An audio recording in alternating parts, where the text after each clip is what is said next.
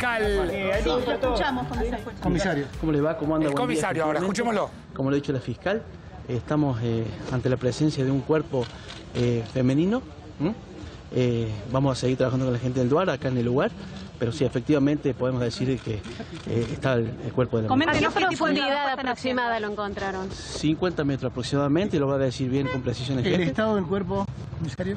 El estado, vamos a esperar que sea trasladado el cuerpo a la morgue, donde se hace la autopsia y todas las pericias de rigor que ¿Está necesiten. identificado?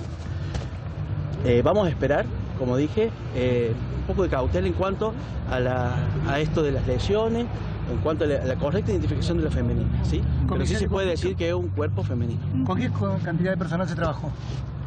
Lo va a decir con precisión el personal del DUAR.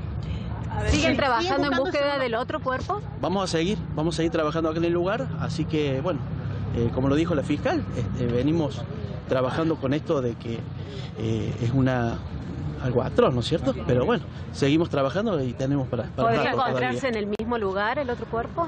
Podría ser. Vamos a seguir con el trabajo acá en el lugar. Sergio, ¿cuáles son las condiciones del lugar?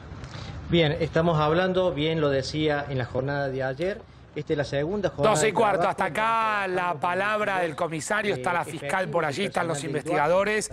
Encontraron un cadáver, encontrado 50 metros, es la historia de la casa del horror y la pista del rito satánico. Ya volvemos con Belén Bianchi.